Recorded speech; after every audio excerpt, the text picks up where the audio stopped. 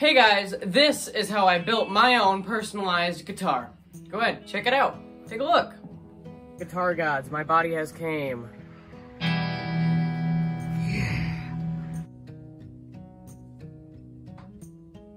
I'm painting the guitar.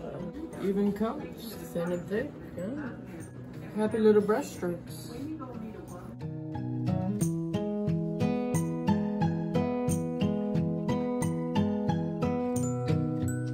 Alrighty, I'm mixing the gold paint right now. We just taped off the stripe lines right here.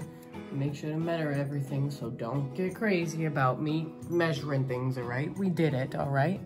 We did it. It's gonna look good. I'll show you it after, alright?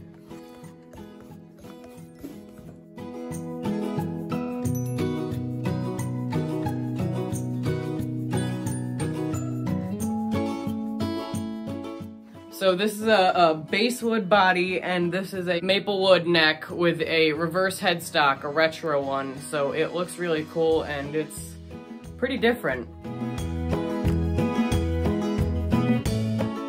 So I decided to do a really royal blue main color, like a really deep blue, just a pure blue for it, because I thought it would look like really great. It would stand out, you know, it's not something like really dim that nobody would notice. It's kind of a shiner, right?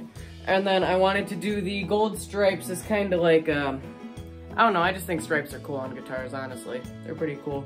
And I was looking at like some Eddie Van Halen guitars, and they had some stripes and all that, and I was really fond of them. So this is why I chose them.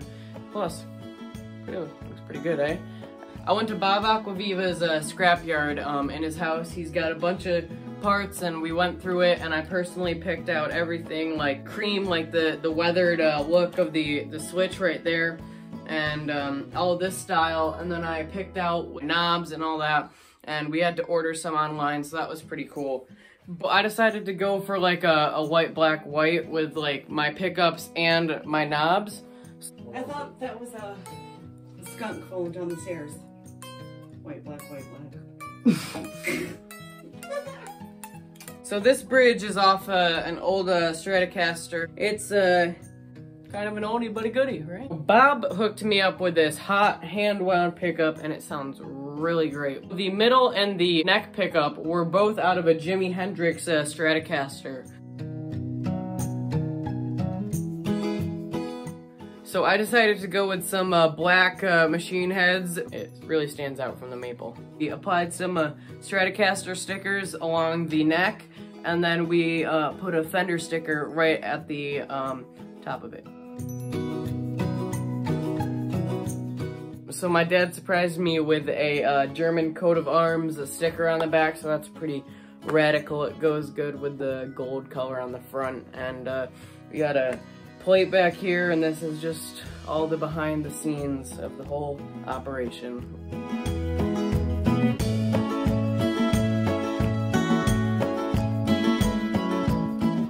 Now you know, everything's pretty personalized, and thank to Bob. Appreciate it.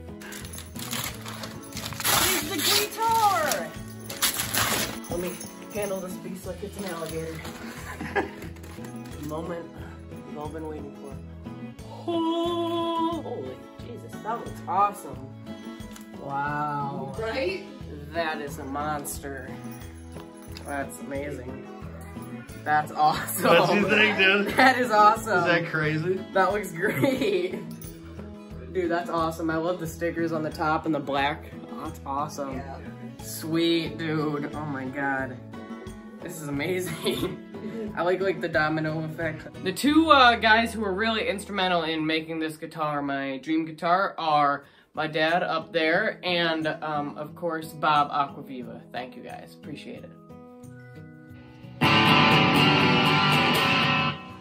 Yo, Bob, thank you, my man!